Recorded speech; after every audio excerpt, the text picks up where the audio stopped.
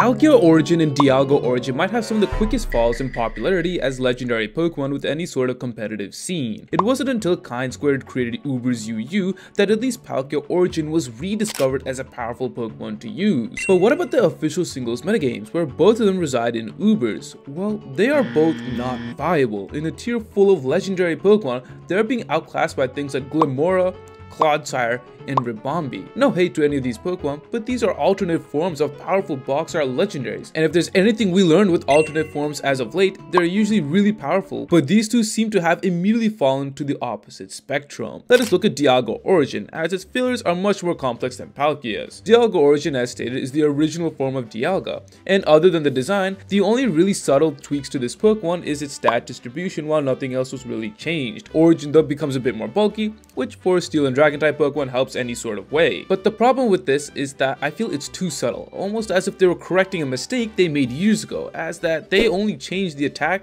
and special defense. At least with Giratina Origin, it was much more clear from the start that this is the more offensive version compared to its counterpart where it's more defensive. But Dialga and its Origin form seem more of a correction than a clear distinct improvement. Anyways though, Dialga Origin as well, just like Giratina, is forced to hold a special item to increase its stab move power in Dragon and Steel, meaning it's not free to hold other special items in that slot. So I guess retrospectively speaking, Origin is technically stronger and bulkier, but at the cost of its item slot, which is very huge. Nevertheless, with this type of bulk and power, Dialga Origin is said to be used in a similar fashion to Giratina Origin, a semi-slow dragon type with really good bulk and power. But this all comes crashing down rather really quickly. Dialga Origin on paper seems like it wants to emulate Giratina, and Giratina is primarily known to be this utility bulky defensive Stallmon in a sense that offers a way to get rid of hazards in the metagame. It is a very strong glue piece that is used on basically almost every team. But Dialga Origin has a better typing, so it seems as if we put Giratina Origin out of business till we come across its ability and move pool. Now, it's no secret Giratina's ability of Levitate is far better than Pressure,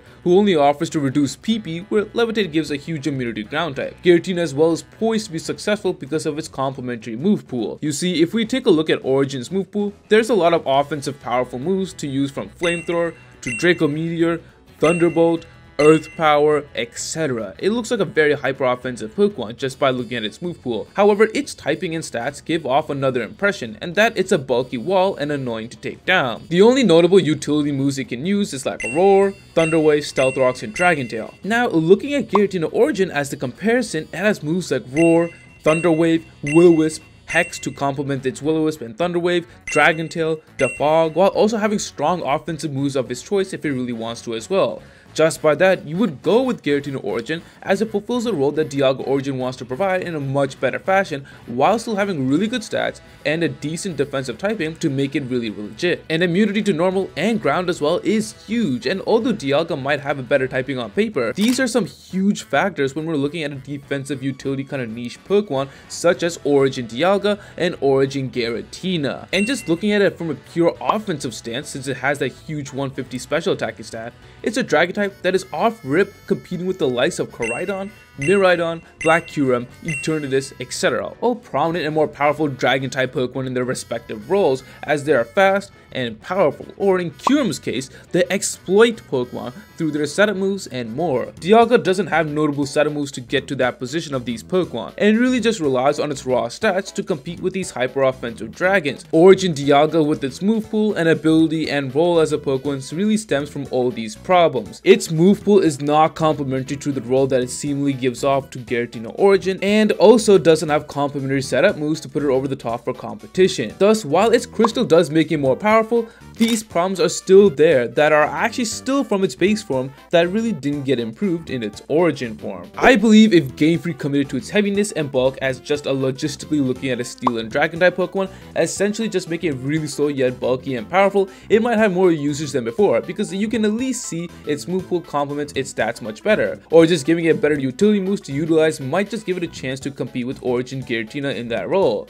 Another thing is that I don't get why Game Freak couldn't give Origin Dialga a new ability like they did with Giratina. That might have also went a long way in helping its viability in some fashion, but by not doing so, you also hamper it defensively when compared to its other peers. It's in an awkward position where it could do both, but lacks notable key points in both categories, making it a weird origin Pokemon to begin with. Quickly though, before we talk about Palkia, be sure to check if you're subscribed to the channel or not, as many of you guys watching are not subscribed. So if if you enjoy, I would greatly appreciate that. Thank you, and let's get back to the video. Origin Palkia, on the other hand, has huge issues, but are more simplistic at its base core. Out of the three, Palkia was always designed, at least to me, as a faster and stronger Dragon-type creation Pokemon, and its origin form keeps up with that. Origin Palkia's role is much more defined than Dialga, as it really wants to compete with powerful Dragon types in the metagame or strong Pokemon in general. Now, unlike Dialga, where I said 20 in special defense is subtle, speed is a stat that really determines a lot. It's quite literally, as False Swipe Gaming said, everything to a competitive battle. Thus, automatically, Palkia Origin is much better than its original form because it has a higher speed stat alongside its item that increases stab move coverages. All you can ask in a hyper-offensive Pokemon. But just like Dialga Origin, its move pool doesn't help out Palkia in any sort of way, as well as its ability of pressure. Like I said before, pressure is completely useless, and for a Pokemon that is restricted on a held item, these small things matter way more than a Pokemon like Eternatus that can make up for its pressure ability in other ways. And again, I still don't follow why Game Freak only changed Giratina Origin's ability out of the three. I'm sure there are countless abilities Origin Palkia could get, such as Water Absorb, which could be useful against Kyogre teams. Regardless, that is a problem that unfortunately does matter a lot in my opinion. Origin Palkia's move pool, in my opinion as well, is more complete than Dialga for the role it wants to fulfill as a hyper-offensive Pokemon. But to compete with the best, it's got some glaring issues in not having any notable setup moves. If we look at a Pokemon such as Black Kyurem, for example, on paper this thing looks worse than Origin Palkia. But Black Kyurem actually has two things over Origin Palkia that makes it an instant contender over its faster compadre. It has a held item slot, which already is huge, and has moves such as Scale Shot and Dragon Dance to help set up, making up for its 95 base speed, while also in addition helping improve its offensive pressure. Eternatus, as I stated before, is another pressure user, however its free item slot and setup moves in things like Agility and Meteor Beam that make it easier and better to implement on teams. Palkia, on the other hand, has pressure and no free item slot, which is fine in theory because all the item is doing is boosting its offense to deal more crushing blows. But it doesn't have a setup move to compete with these other strong dragon types. And keep in mind, I didn't even list Miraidon or Koraidon. And Bulk Up doesn't count for a Pokemon that is a special attacker. So already, it's quite literally just relying on raw power compared to these other setup freaks, and the final blow to its viability comes down to the metagame, which also doesn't favor for it. As mentioned before, there are better and more prominent strong dragon types that can set up. You have top dogs such as Miraidon and Koraidon, and even NDM to compete with, not to mention things like Fluttermane, which is faster, Iron Bundle with Freeze Dry, etc. Competing with these Pokemon, it's a daunting task to really stand out. Now, if you notice, Ribombee with Sticky Webs is a very viable Pokemon and theoretically a good strat for it. But the question is, why would you use a Pokemon that is more limited to Snowball teams when you grab something like Black Kyurem, which is an easier time, and theoretically speaking, then making more of a bigger threat to worry about because it's easier to set up and snowball on the other opponent's side. These types of things limit Palkia Origin from being a top dog in normal Uber's competitive play, and why it's shunned down to the no viability zone in this tier. Thankfully though, with the help of Kind Square, this origin form has found a place in the home of Uber's UU, which if you guys want to go check out the Discord server, links to that are down below. Speaking of limiting though, be sure to check out this video where I talked about the worst Paradox Pokemon to be released in Pokemon Scarlet and Violet singles metagame, and comment down below your thoughts on these two Pokemon, and any other videos you want me to cover. Join the Chompy Discord, and with that, thanks for watching as always.